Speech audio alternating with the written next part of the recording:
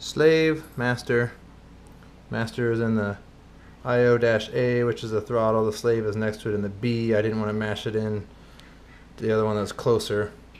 My max current spike has been under 6, so I'm only pushing 6 amps through the servo bus. But anyway, here's what we get when we plug it in.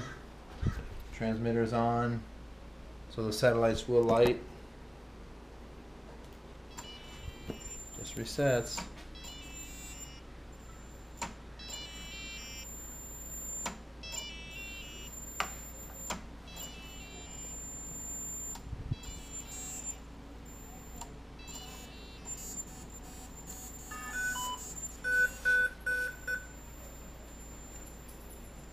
Now we're golden. Plug it.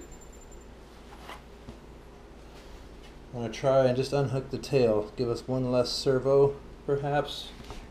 See what that does. Oops. Put it back in.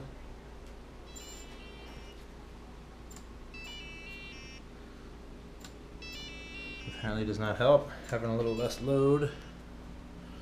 Satellites are all working though.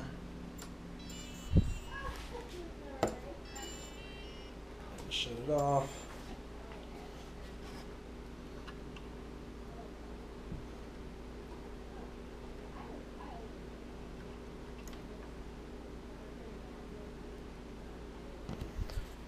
There, I've unhooked all but one servo.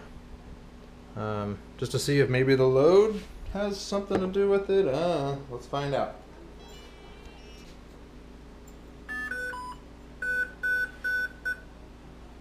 Right on up. Initializes the one servo. Let's try it again.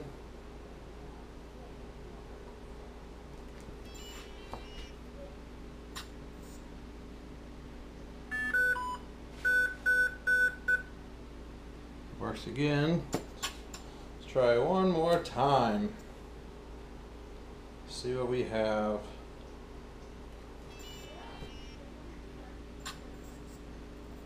There she goes. Well, I guess what we have is some sort of overload. I don't know. All I know is these servos do act weird when I was doing the setup, and I only had what, the 5.5 volts or whatever the minimum is the Kontronik puts out when you first start it. Things did act really weird just like that. So that's what I mentioned before of having the pulsating issue and resetting. Once I set it to 8 volts, I've never had this issue again. It fires up and always works. So I don't know what the significance of today is to make it start doing it, but that's what it's doing.